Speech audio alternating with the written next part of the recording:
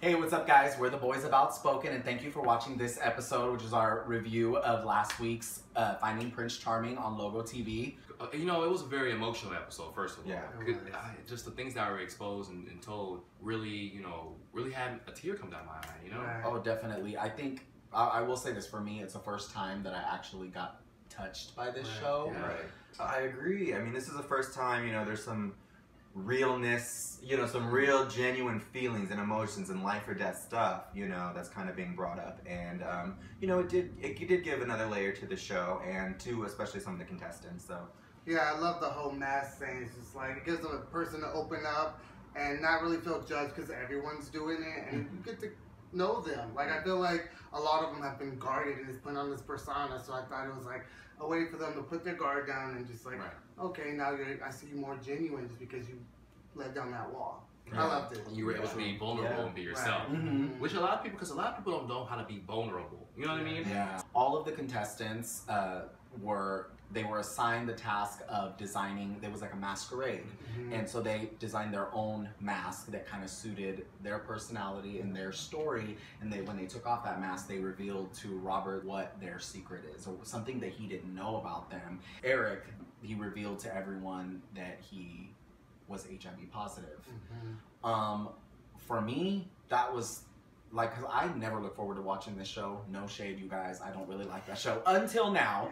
I know there's so many people that I know in my life that are affected by HIV, and the way that Robert handled it, I thought was amazing. Yeah. I mean, let's be real though. He can't be judging anybody, but. I overall, I think it was really good. It sent a positive message out there, made people aware about HIV and, the effect that it has on people. Yeah, I thought so too. I thought Robert handled it well. As soon as he said, he grabbed his hand, and I was just like, oh wow, he's comforting him, he was there for him, because, you never know how someone's going to take it. It's, such a big issue in the gay community. It's a stigma behind it, and a lot of people won't even give HIV positive men a chance. Exactly. So I just thought, for him to give him that date that night and just have him that night be special to him, I thought it was very nice of him. Definitely. Do you guys remember the part where Brandon and Robert had the conversation? Somebody being more aggressive? Yes. Like, I'm not going to chase you. I feel like we all relate to that. Right, I can definitely relate to that. Yeah, that happens to me all the time where I'm like, oh, I'm not going to go say hi.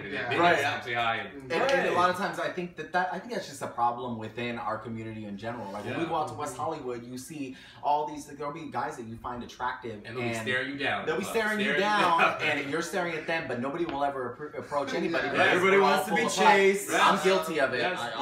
Then later on that night, they hit you up on Grindr saying, oh, did I see you at the... And not to know me, I'll call them out. Me too. But I also feel like Robert and Brandon probably, because they're both very good-looking guys, they're probably used to everybody going up to them and approaching them. But no. I would say this. That isn't always true, because I know I'm good looking. I'm not saying I'm the best looking guy in the world, but I'm cute. I'm cute. But I'll hear people say this all the time. Well, I was so intimidated that you were going to say hi to me back, or oh, I thought that you looked like you were too mean, and I'm over here smiling like crazy, being extra, being probably not myself to show people that you can come and say hi. Like, I'm not going to bite you. I mean, for me, I think about it completely different. My insecurities take a hold of me. Right. And sometimes if I find a guy attractive, I'm like, oh my gosh, he's really, really cute. There's no way. Like, I don't want this rejection. Why? Oh my gosh. Just because, it's easier for you to say, Brian, because that's, you're confident in that sense. You're you know? right. Not everybody is going to look at somebody and be like, oh, I got this, and I can, they're going to want me back. Yeah, I just think we all like to feel like, oh, they're interested in me.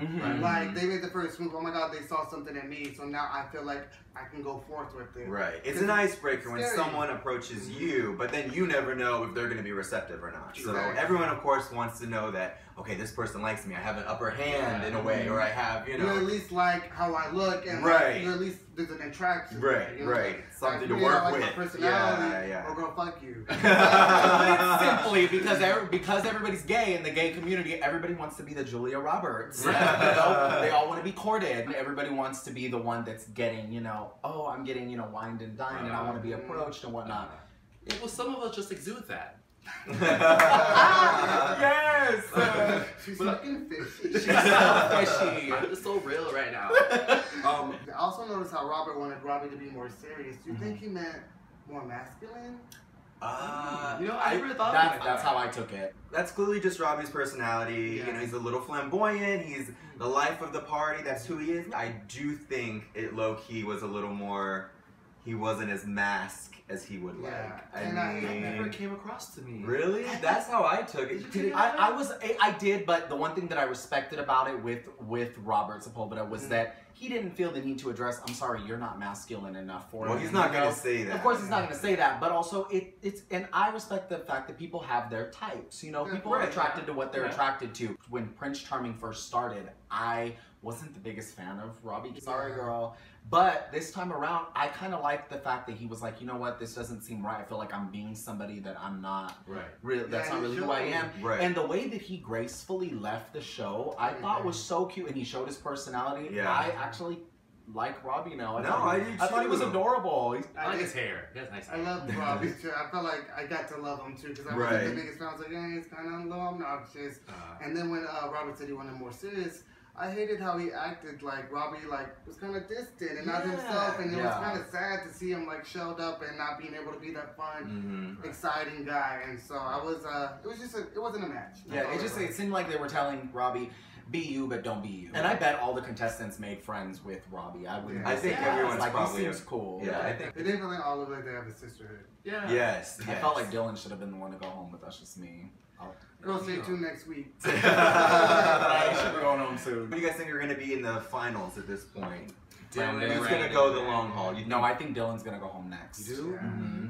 I think it's going to be Brandon, Eric, and Justin. And I don't think Justin, because of the whole, you remember that part? Yeah, it's been a little, they've been a little different lately. Eric and Justin's friendship is getting in the way of their individual relationships with Robert. Totally. Yeah. So I kind of respected Justin in the sense he's like, I don't know, I feel like I should just kind of step aside and just let it happen for my friend.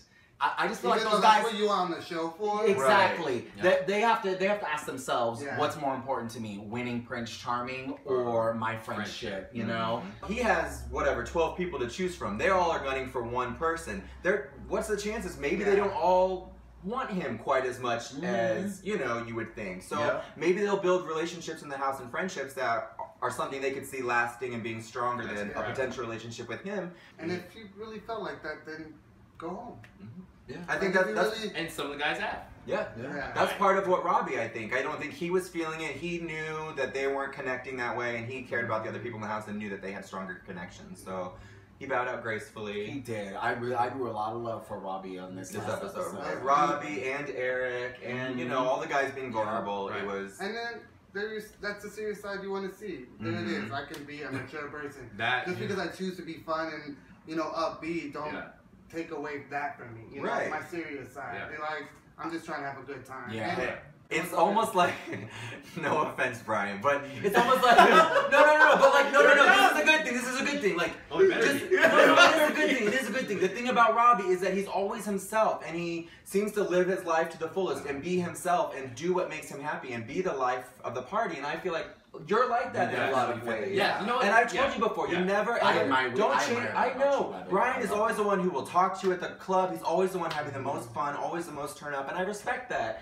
In you, in Robbie, and whoever. Anyone that can live in their truth and be themselves and fuck all the haters. And it kind of goes back to what you said, because you can probably relate to Robbie. You said you have a problem with dudes that you end up getting friend zoned. Remember, you were talking about this. True. But it may be because you are so homie-like. You know what I mean? And it's not a bad thing. It just means when the right one comes along, you're going to know it. Yeah. Well, I'll work on it. Well, don't work on it. No. That was all. No, that's not what we meant. No. I get what you guys are saying. But I can't wait for next week. Next week's going to be amazing. Let's end it. All right. Don't forget to like, share, subscribe, leave some comments below. And you guys have, there's been a lot of people who've been leaving comments, and you guys are our buddies now. Also below is our social media handles: Twitter, Instagram, Facebook. Pornhub. We'll work on that one. But see you guys. Bye. Thank you.